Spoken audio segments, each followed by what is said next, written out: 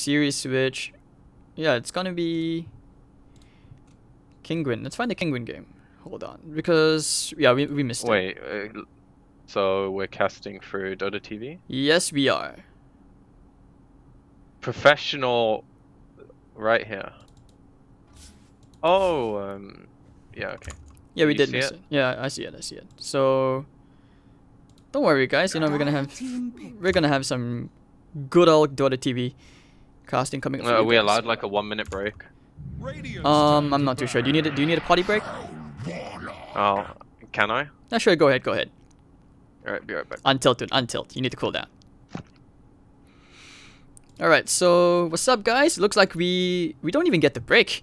And in this case, we are just going straight into Kinguin versus LGB.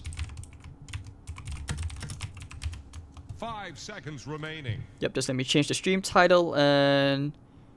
Okay, you guys are gonna have to forgive me because I don't really know too much about... Hold on. Yeah, I need to inform the admin as well to wait for us in the next lobby.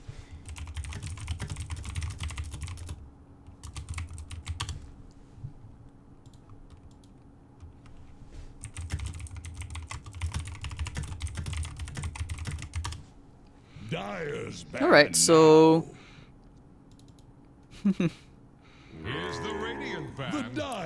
Alright, so here we are, game... This will be interesting. I think they probably will remake the lobby since only Lisage is... Lisage?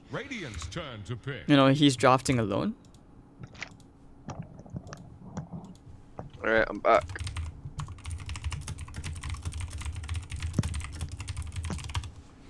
Okay, I'm not sure what's happening. I'm just gonna try and figure it out in the lobby, but I think that they may be remaking it because I'm seeing this wrong, right? Kinguin only has one player drafted. Maybe they're doing the draft now. Yeah, and then they'll remake the lobby after. Maybe. That's something I used to do in scrims, but I've never seen it done in officials. You know, if like your draft was ready but you didn't have a team, then you just do the draft while you wait for people to get there. Dyer's turn to bid. Oh, actually, hold on. Looks like the lobby is remade, so... Okay, let's just skip Dota TV. Let's bounce. Don't worry, guys. Okay, so we're gonna take a quick break. See you guys in a jiff. Let's join the lobby first. Do you have the password yet, PQ? No, you didn't send me. Oh, okay, okay. Unless if it's changed. Hold on, let me check. Okay. Let me check. Yes, that's the pass. Don't worry, guys. I do not see the lobby either. Alright, so hold on in a bit. We'll be seeing you guys. Don't go anywhere. You can enjoy the radio podcast for now, you know.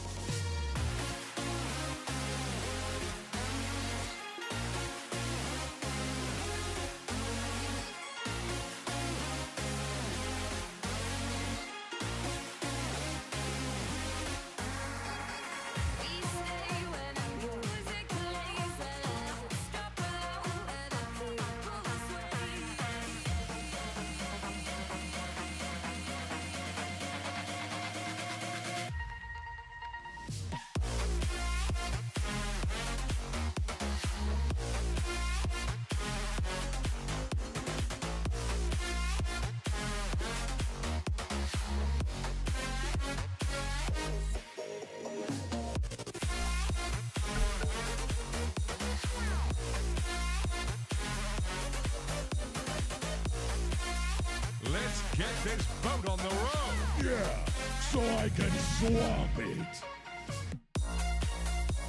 All pick.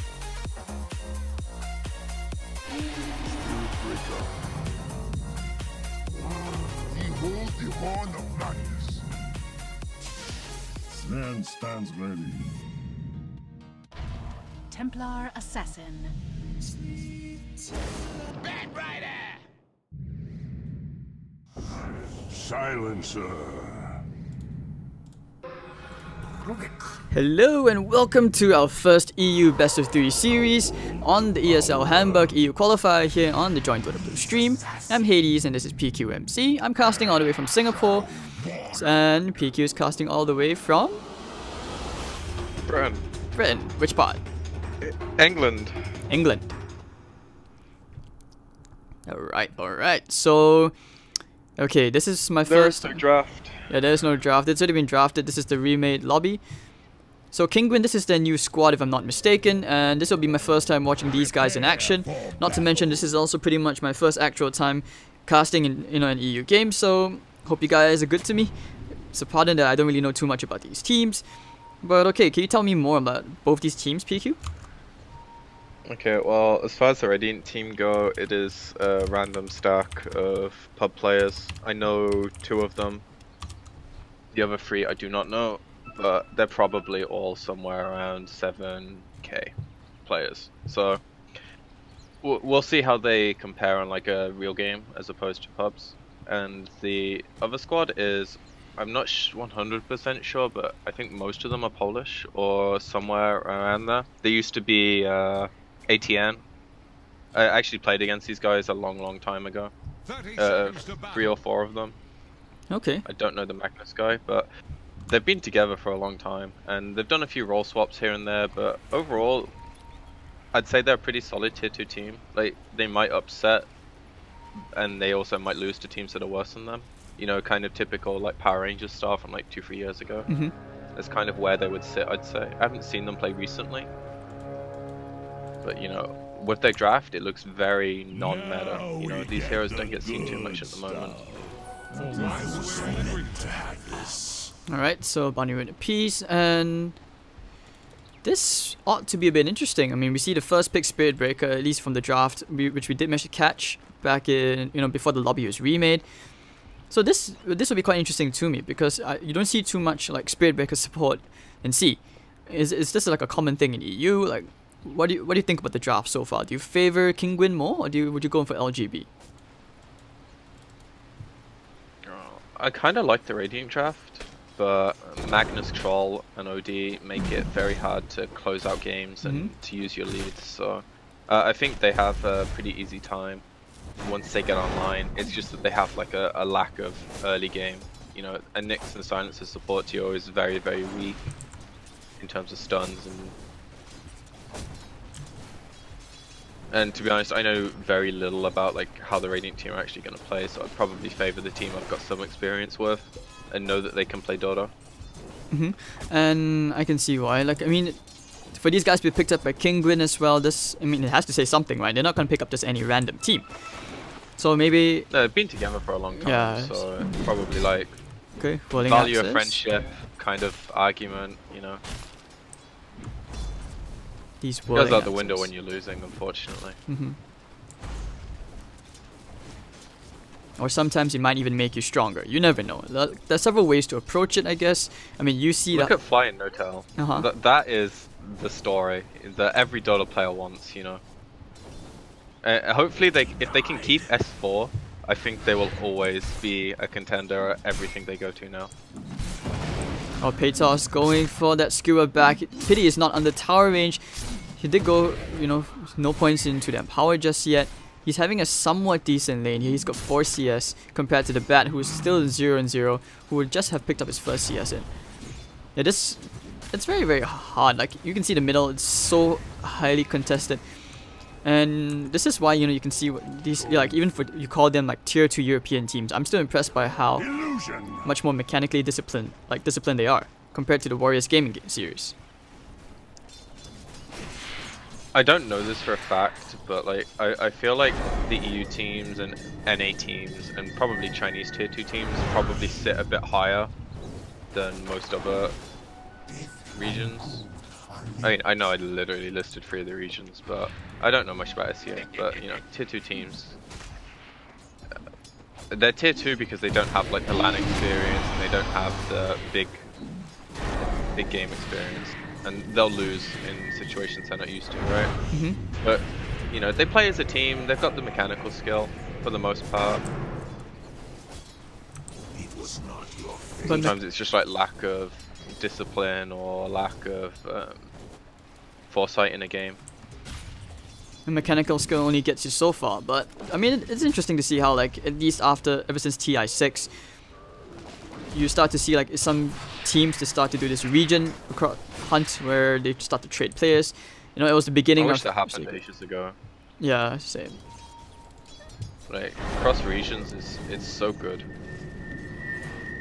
It is. Scene. This is like I don't know. Especially now there's more money in the scene, and you can afford the team houses and stuff, and you can afford to fly the players across an ocean. Yeah, I just feel like it's really useful in the sense where, you know, you start to see the merge of playstyles across cultures, across the regions, which can really benefit just Dota's game in general. Just like letting players for them to experience more, to learn new things, maybe some things you never saw before, even the way certain heroes played. I mean, there's only so much time in a day where you can watch so much Dota, and sometimes you don't get to see everything. Unless... Yeah, and if you're playing, you're not watching it, so... Alright, so let's talk about CS. You know, Sven, he's having great CS, top of the chart. 26 to 11, he's had great farm over in this bottom lane. I mean, the Magnus can't really touch him. Magnus is 8-0. The Mac is just there to soak up. Can't really pressure him. Whereas, you know, this Batrider, you know, he wants to be doing more, but hasn't had the start. They're thinking about maybe going to Silencer, perhaps? They don't have the vision, and they know bash. Or the dream would be to bash him into that cliff on the left. They have a charge. They could think about going for Lisa's. Lesage? But Pone, I have no idea how you say it. Kakor. Charge? He is looking for the angle. I think it's Kesor. Thing. I don't know, man. I don't. Okay, but you know, at least for the Kinguin side, where are these guys from again? I think it's Poland. Poland. I could be wrong on that. Okay. Somewhere, Serbia, somewhere around there, I believe, is where most of them come from. Okay. Oh, they do get a stun into the Spirit Breaker with the last word and the Curse of the Silent. They're gonna try and get some damage out onto him, but he's just really tanky with the boots and the stout shield. Alright, charging away. Oh! Ooh. Oh, feels bad, man. Feels bad, man. At least that happens when it means very little in the game. You know, all your bad RNG is now gone, and you can just concentrate on getting bashes. Maybe it's a sacrifice, you know? You sacrifice to Roche, the first hit bash god, and then you get more first hit bashes. Is that the play? Dude, are we doing the role swap thing now? Is this where you could become all Mimi and I become all tilty? Is this what's going on? I don't know, dude. I think I've tilted out already. They get the stun with the last one. Might even get the Batrider kill with the Spike Carapace. Not enough damage still. Of course they can try for a turnaround. Oh, telekinesis onto the creep instead. They do get the stun into the Troll Warlord. But Spirit Breaker only bringing him down to half HP. Oh dear, be careful, Rubik. And they go back to the shrine. Man, this is very intense. Like, both teams, they've basically been trading spells around, but no one's really dying just yet. You know, it's really interesting. Like, after 6 minutes and 40 seconds in, like, usually by now you would have expected at least first blood to happen. I mean, considering especially with Spirit Breaker. Yeah, we did kind of see one death, but that was, you know, from Roshan. If you look at how this game's going overall, just look at this TA. She has been forced to jungle at 5 minutes into the game. They have a lift. They don't want to use it just yet. And Jiaang, well, I don't know. I feel like it's a really hard game because at the same time the Silencer did quite nicely and messing around with him. But Rod over in the top lane, you know, Exotic Deer, he can't walk into the Firefly, almost gets burned down. The Curse of the Silent might be enough to take this Batrider down. I think Lisa H might be able to secure the first blood of this game. He has enough damage. But that's if he can chase the Batrider down, of course. Yep, just needs vision. Juke into the trees, Juke out of the trees. Silencer looking for him. Like that long lost lover, which he's never gonna get. And alright, Bad Rider actually gets away to safety. Tower is under attack. Going for the deny as well. Everyone's just dying. To Creeps and Roshan. Yeah. We're a few patches late. Look at this juicy stack. Ben's gonna love that. Oh. He's got his level 7. Three, Might four. just go for it right now. Yep, that's a quad Not stack. planning any creeps. Oh, feels good. You feel that? Oh, yeah. I'm sure that he doesn't need the regen, so just pop yourself. Go ham. Get the slot. You just got like 400 gold from that. Feels really nice. Middle lane, you know, they're still pressuring this TA really hard. Net worth wise, she's starting to break into the top half, but this OD is having the lane of his life. Spirit Breaker now charging in. They have Hajaldo on the Invis Rune. Okay, hello, they're showing. Ooh, that Sanity's Eclipse destroys Pone. And Nisha now on the run, but here comes Kesor and help with the last word and the Rubik. He's going to stay in for the couple of hits. With the battle trance, they will take out Hajadil. Your guess is as good as mine, dude. Oh, he's going in. Spirit Breaker Gaming. Do it! Just do it! Oof. Well, that's our first charge kill. That's something. This guy's a man, you know, he won't back down. Now using the lasso on the top lane, he's trying for the solo kill here onto Exotic Deer, but won't actually get the kill. And K-Saw has come to the top lane using the carapace to slow him down. Exotic Deer, do they actually want to chase this? That's the question. They have the phase boots and the whirling axis, but I don't think they have enough damage. The ranged whirling axis will connect, but Hajad is there, so no way to pursue the kill. But Pone, he's charging to the top lane. Angry Spirit Car. Who is he charging? Going into the Exotic Deer. They have the lift. Tossing him all the way back. They have the carapace as well. Oh dear, the Fade Bolt's gonna actually get soaked up by the carapace. No RP, yes, but there we know we did get a nice skewer. If they can only find the stun. Ah no, he's not risking the rush this time, you know. He didn't want to do it. He doesn't want to take the risk, man. If he gets bashed by Roche again and dies in there, he would have lived this time though, and he could have stole the haste stream. So. Unless he gets bashed twice. I mean, you've seen those Reddit clips, right? It has a cooldown, doesn't it? So. We've seen dumber shit happen before, dude. But okay. That's true, that's true. The irony of the 17% hero getting 17%ed would be glorious, so, and everyone would rejoice, I'm sure. I would. I know I would. But okay. I'd be very happy to see Hajad. that. Look at this poor Rubik, man. Now comes the bash. They want to turn around for this. They have no lasso. But okay, already using the imprisonment. They have K-Saw on the way. Nisha, the Mel Strike's actually not going to be enough damage. He does get the Rubik kill still. Impale. Rod still on the hunt. Popping the one charges. They have. Oh, nice Astral. Looking for the Carapace. Even popping the Shrine preemptively. It will not be enough to heal him up. But Mo actually getting a solo kill bottom as well. And this is just a huge mess as we see basically a 1-for-1 trade, I believe. No, okay, yep. It was a 2-for-1. No, actually. 2-for-1. 2-for-1. Mo and Pone getting themselves a kill and Nisha getting 1. So, okay, now you can start to see the aggression start to slowly pile up. And Tau deny. So Paytos getting a pretty decent start. Yeah, I mean, he's sitting even with the TA, so everything that goes right for the Radiant side is going to come with the collateral of like, are they actually going to be able to use their network? Right now, all 3 of the cores on Kinguin are doing well. You know, like, the troll could be doing a tiny bit better, but once he starts getting empowered and gets a few minutes in the jungle, he'll be able to catch up. And the mag's halfway to his blink, going super efficient with his items, you know, skipping the arcanes, unless he buys them now. Just because Soul Ring's a pretty good item, you know. And no, they decide to give it's the new rune. thing. They're giving the rune to the next assassin. They want him to get a quicker level 6.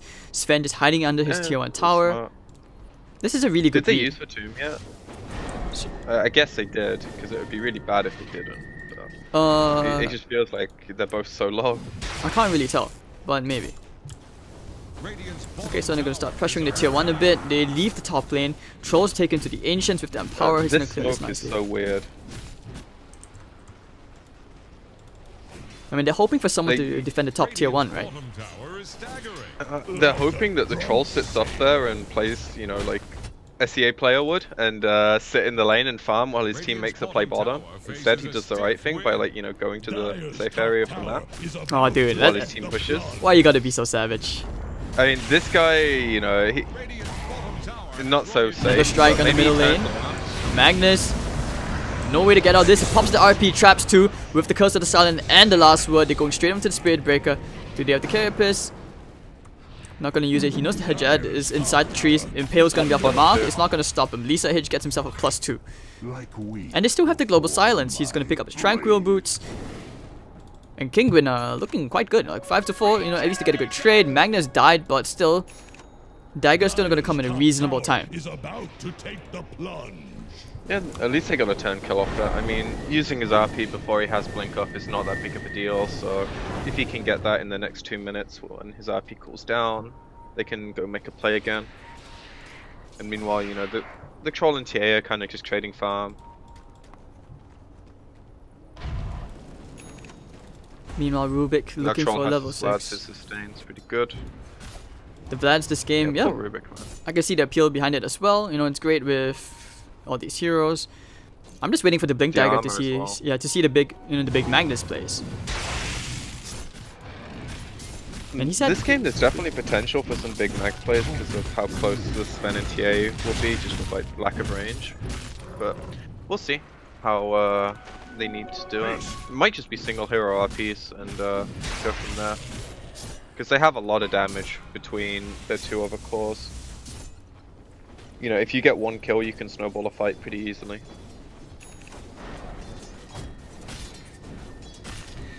Alright, so Magnus gonna get his dagger after maybe next creep wave and a half. Jeang still quite far from his own dagger as well. Like TA going for a dagger. Is this not a Deso kind of game? Or do you really feel like you need the dagger more? Personally, I always like Deso when you can use it to speed up your farm and access like the ancients quicker and stuff, but Sven's kind of doing that for you, so you probably want the blink to play with your Battle Rider. Carapace, the global impale is going to be there with the Sanity's Eclipse dropped as well. They will kill off Mo. That's a really, really good kill. Poor Sven, yeah, that's a big kill as well. And Jiang is going to won't even have money for his blink. He's going to TP straight to the top half of the map. Perhaps they think about diving to tier 1, but the Rubiks immediately dodged and moved to the western part of the map. And Pone's just leeching off EXP in this top part, you know? Happy. Try to complete a Blade Mail. Paytos just got his blink. So did the Bat and the TA, so now they can maybe start making some plays with the 2 supports. Almost like a game of patience right now as well. Like, who's gonna use the blinks first? You have to suspect that the Magnus has a blink dagger. And tier 1 tower is gonna fall.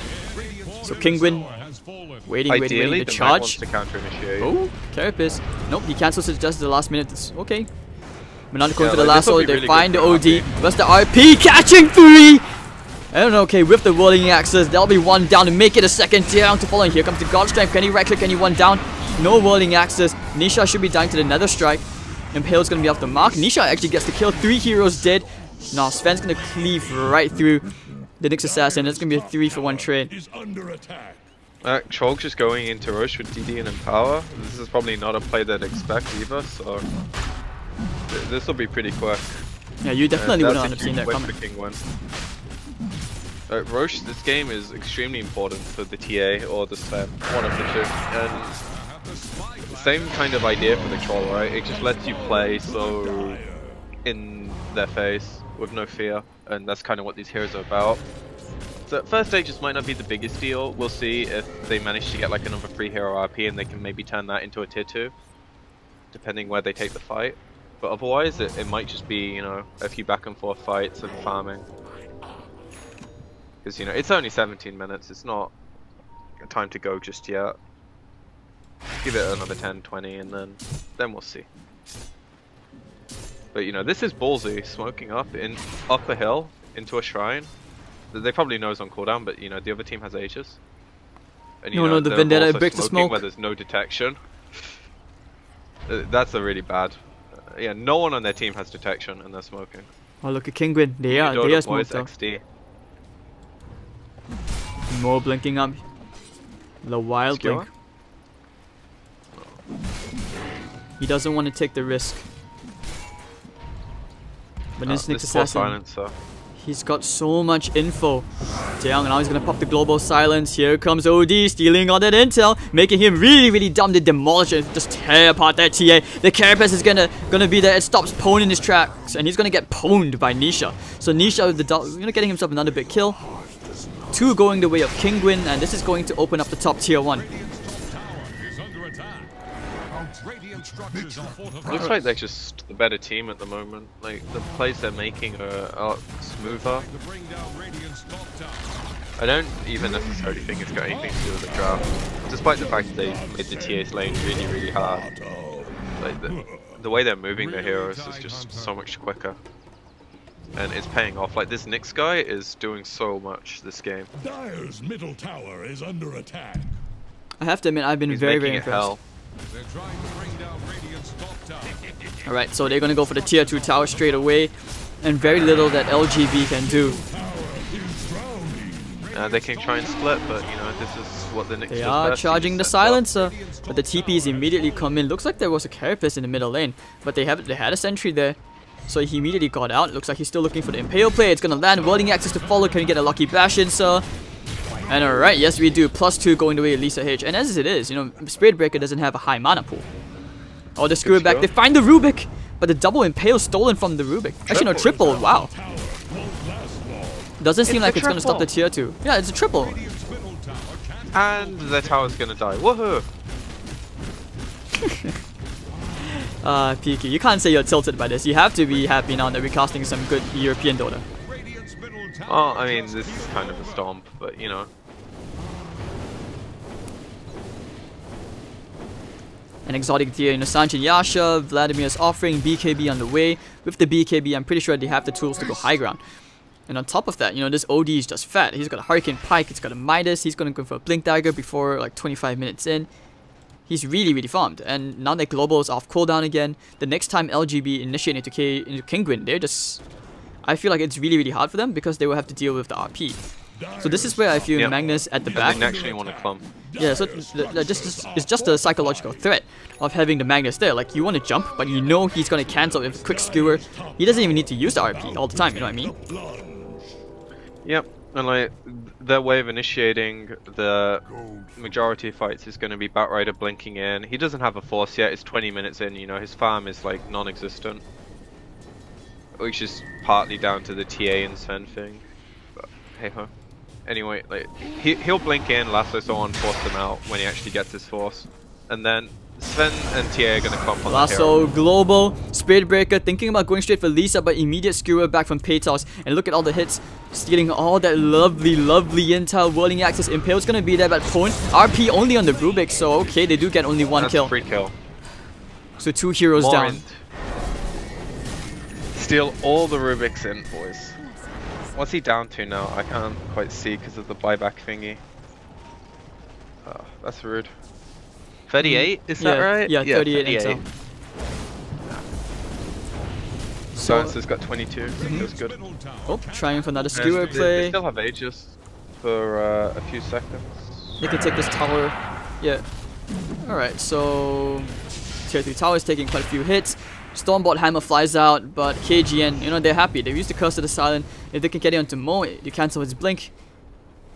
You know, I think the Exotic Deer is okay to lose the Aegis, but like you said, it's gonna expire in a few seconds, and they don't want to take that risk. There we go. Yeah, so he just doesn't want to die when it's about to expire.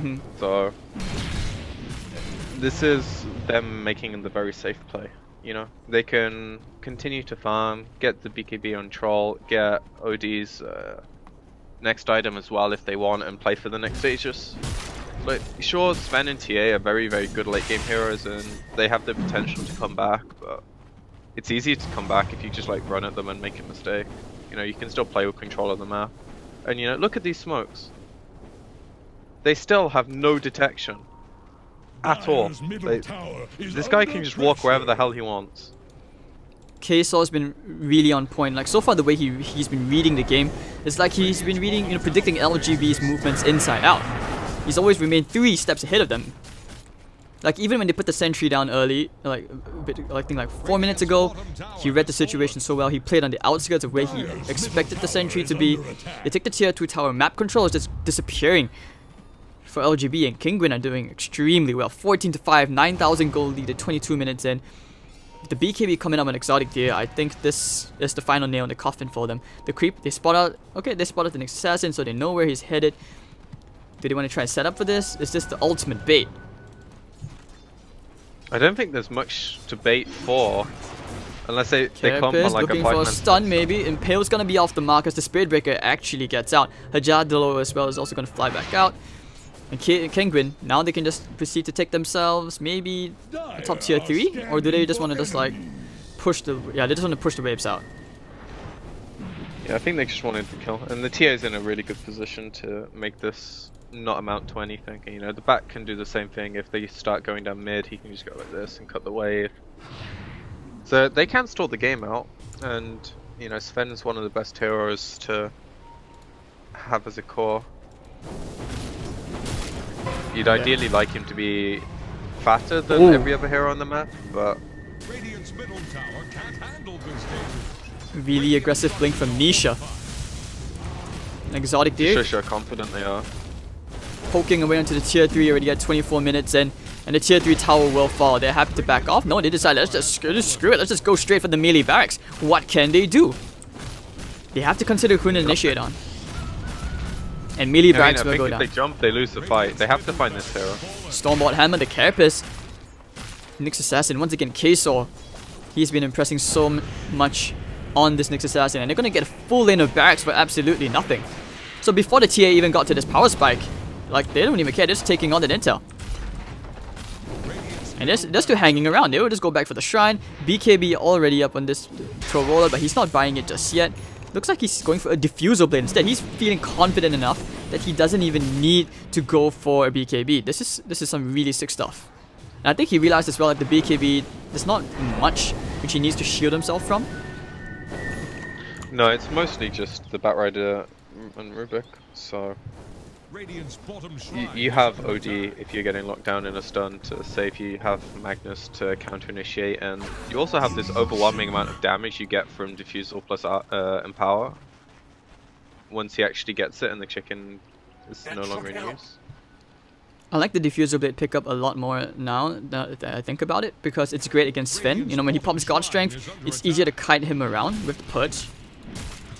Or, you know, you just man fight him, take his Warcry off and bash him. That's true. Alright, so this is a really, really important play that Kinguin should not let happen. And everyone's TPing in. They use the Carapace as well. They want to kill this next assassin, but I think he's okay to die. It slows down the Roche timing, and just by doing that, I think it's a great sacrificial play. I mean, I could just be overhyping this. Buyback as well if he needs to.